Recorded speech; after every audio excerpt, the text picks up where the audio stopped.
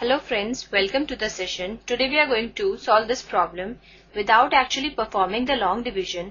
State whether the following rational numbers will have a terminating decimal expansion or a non-terminating repeating decimal expansion. Our sum is 17 upon 8. So before starting with the solution, let me tell you the basic idea behind the question. It is, let x equal to p upon q be a rational number.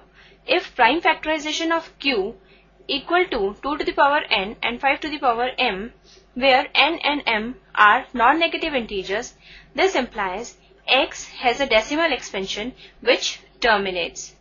But if prime factorization of q not equal to 2 to the power n, 5 to the power m, this implies x has a decimal expansion which is non-terminating, repeating, that is recurring.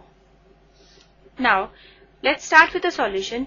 If we 17 upon 8. Now let x equal to 17 upon 8 on having the factors of q which is equal to 8, we see it is 2 to the power 3.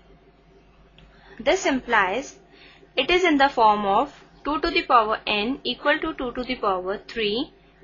This implies the fraction x equal to 17 upon 8 is terminating.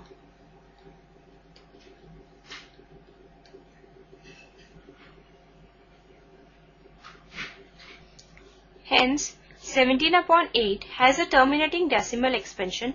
Hope you understood the session and enjoyed it. Thank you and goodbye.